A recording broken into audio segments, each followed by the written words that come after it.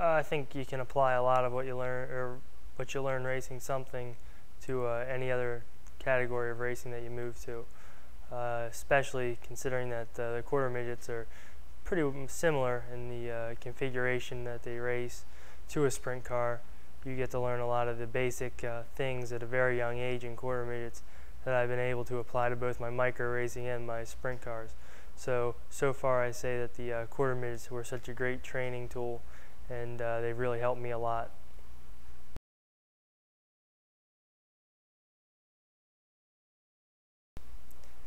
Well, for many years I went to the races as a fan watching him, so I definitely learned a lot about just the whole sport in general. I was really too young to take anything away from learning a whole lot about other than just a fan perspective, but it certainly served as a good background for me to help me advance along and race a sprint car now. It's kind of a neat experience to race against people that you always looked up to and watched in racing, and along with the fact that he raced against them, so he's always able to shed a little light into maybe a few things about him that might help you beat them.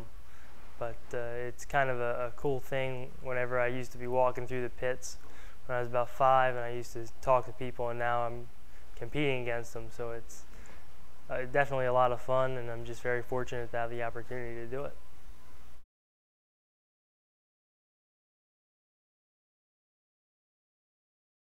I originally met them through my dad, so the 4 years they spent racing together themselves then spilled over. There was a year off in between, and then they were not currently racing with anybody else, and I was looking to move up to the micros, and this kind of seemed like something they'd be interested in doing.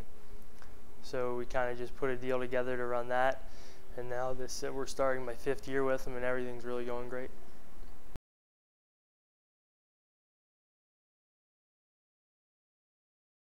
Well, currently now around here, the local racing, he's by far the best car for the last 2 years.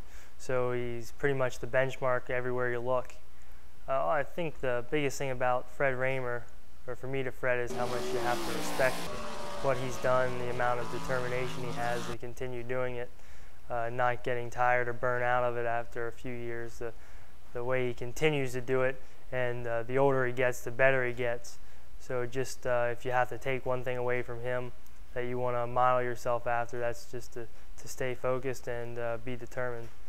But he's definitely, it's an honor to be able to race with him, and I'm sure when you look back many years from now and you're telling stories to different people, to be able to say you raced against Fred Rahmer will be really a testament to this area's racing and the opportunities that I've had.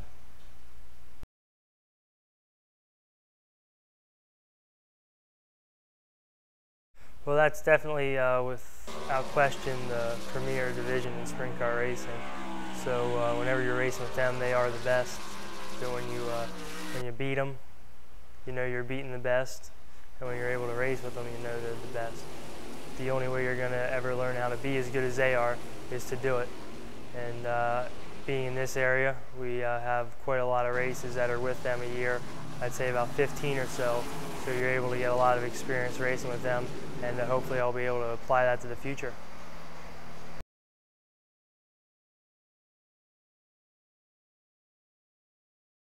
I mean, I've been treated by everybody that I've run into very well, and you certainly appreciate the well wishes and support from everybody. I think I'm kind of something with something new, different than what most of the people were used to. So the longtime fans that have gone for many years and then have a young person come along that they really weren't used to, kind of created a different thing for them that they were able to relate to a little differently and kind of attach themselves to.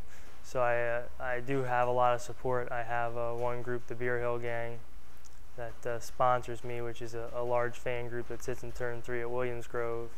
So I have had a very good relationship with all the fans that I've had, and I really appreciate it.